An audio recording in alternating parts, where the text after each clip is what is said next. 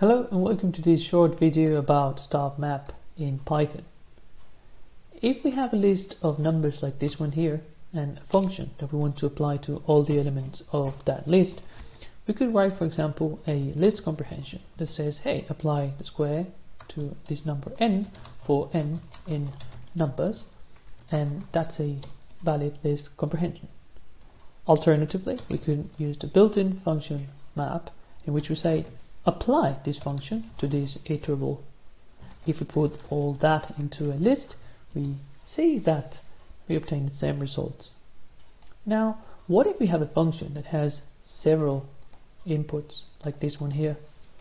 So here we have a list called zipped that consists of tuples, each with 3 elements.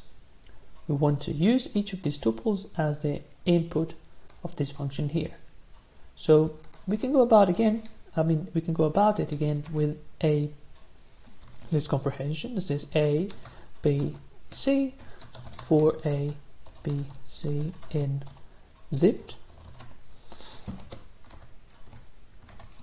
and that would perfectly work.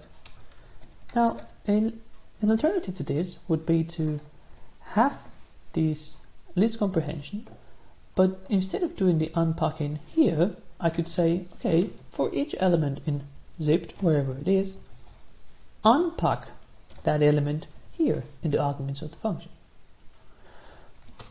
If we execute that, we see that that also works. Now, what if we want to go with the map variation? So if we say map this function onto our iterable, which is the zipped, and put the results into this list, we see that it fails. And it's failing basically because it's missing this unpacking that was happening here in this case and here in this case. And as we see, this star is signaling, it's basically the way to say in the Python syntax that I want to unpack these elements. And that's where star in StarMap comes from. So in this case, we can import that function from the itertools module,